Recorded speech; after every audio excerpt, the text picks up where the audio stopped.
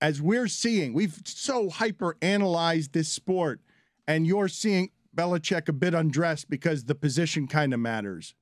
And then, as you see, we debate Kirk Cousins. Is he good? And then you're seeing, well, God almighty, his skill guys. A lot of guys in the league would be good. Is Aaron Rodgers good? Yes. Ooh. Now, he only throws to running backs because, Devontae Adams is as wrong as you and me have ever been. That was a bad drop. Who was that? Watson? That number 9? Wow. Number 9 for the Packers. Who was the old tight end that you used to hate? Number 80. Fat number 8. Like, number 9 might have a claim for worst Packers receiver. It's so dire over there that they can't afford Alan Lazard being out. If you're number 9, would you rather Whitty know your name and bring your name up in as inept, or would you rather just be known as number 9 and have no notoriety whatsoever? Yeah, if like in this conversation where we're talking about number 9 ruining Aaron Rodgers' career, you don't want anyone to know your name. You just want to be number 9.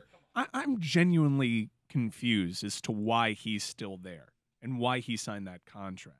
Number 9? No, Aaron Rodgers. $50 million a year. No, I know. Well, it was all about money. All of this was about money. Like, they failed you at every turn. They took the quarterback. They didn't give you weapons. And then in this offseason, Adams leaves.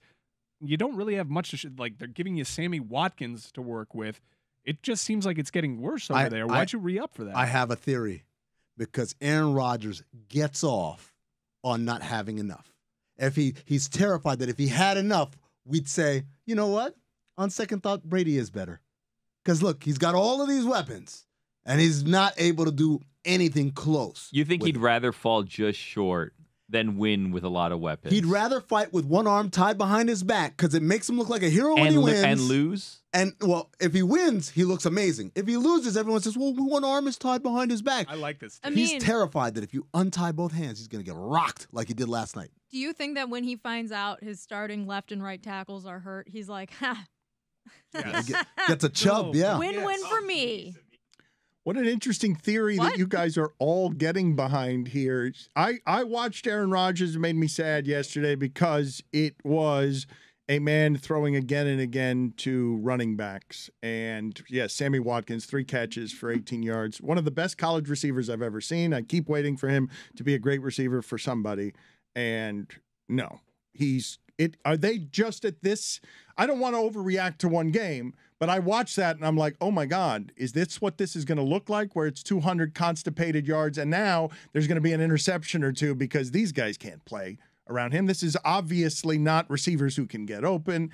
You're watching Aaron Rodgers play like Baker Mayfield was. Let me just throw 3 yards. Let me throw 5 yards. I'm not going to be able to. Let's see if we can catch a tight end here to just slant across the middle. To Jess's point, though, they're without starting left tackle and right tackle. They're without Alan Lazard. And people forget very quickly that they got hammered on the opening day last year in the Superdome 38-3 and then won 7 straight.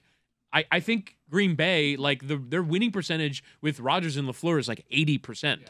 I actually think they're going to be fine. And the other thing, too, is you see Alan Lazard as their number 1. Like, they're trying to do so much, like, to bring all these different things, and that's why they're using A.J. Dillon and Aaron Jones so much, because they have such a lack of weapons. They're trying to reinvent their offense. But my problem is the lack of weapons. Right. He's been complaining about it fairly openly, even when he had one of the best weapons in the NFL, in Devontae Adams.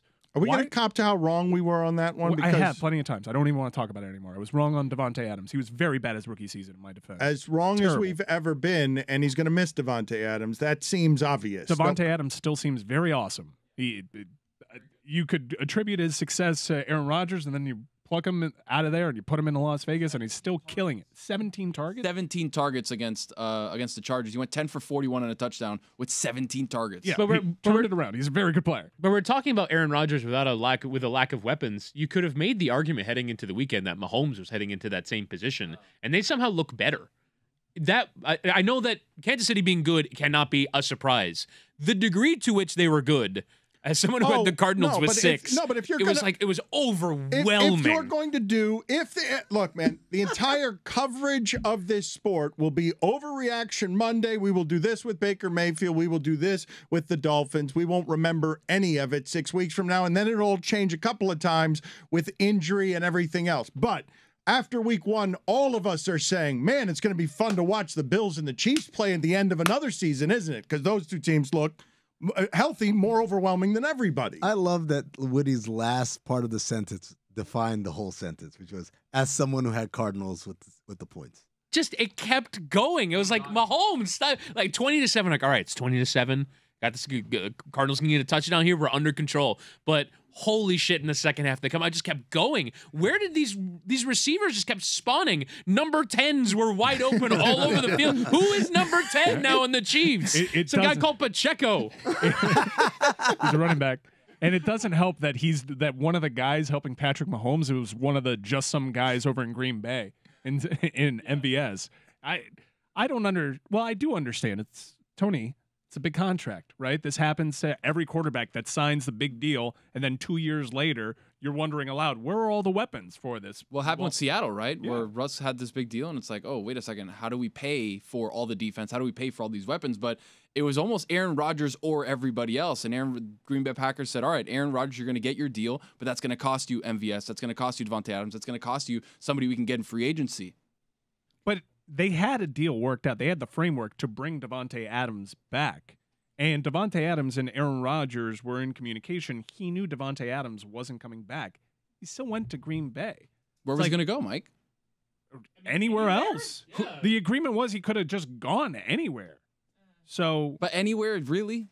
I Like, mean, who has the cap space to sign him to that massive deal that already isn't in the red for another quarterback? maybe a team closer. I just don't understand. He could have gone with Kyle Shanahan. He could have figured out, look, man, these guys are so all-powerful. He could have figured out, you don't tell me that the two-time back-to-back MVP of the league can't pick the place where he's going, even if Tom Brady's on the barber shop calling Derek Carr a motherfucker because he's saying, that's the guy you won't replace me for. Do you not know what kind of brand I am? He could have played anywhere. They could have figured out the mechanics of it. If you're him, though, do you want to be bouncing around at the end of your career? Like, you could just stay a Packer for life, be the best Packer quarterback ever, get $50 million a year, and just write it out. It's always what the $50 million means, right? It means that Patrick Mahomes is not the highest average annual value quarterback in the league. It means I am. And I'm sure he's probably looked at the quarterback salary rankings, and he's probably looked at it and gone, hang on a second. Why am I getting paid less than all these guys? That overtly? Yeah. You guys are doing it like that? He's just why else? scared. He's not playing for community Why service else? hours. Coward. He's a coward. Call him what it is. Why are you guys so afraid of this take? He's a coward. He doesn't want the responsibility of greatness. Okay. Careful, we're trying to get him on. No, well, I'm going to go ahead and tell the people No, he's supposed to be on the last couple of weeks, and he was going to be on this week. He's been everywhere. If he doesn't come on here, he hates us. No, it's because he's a coward. Well, he's scared of this show. Did you He's tell him? scared of this show because we hold people accountable here. No, we don't. With a bell. You should tell the Packers that Dan's the guy from TikTok.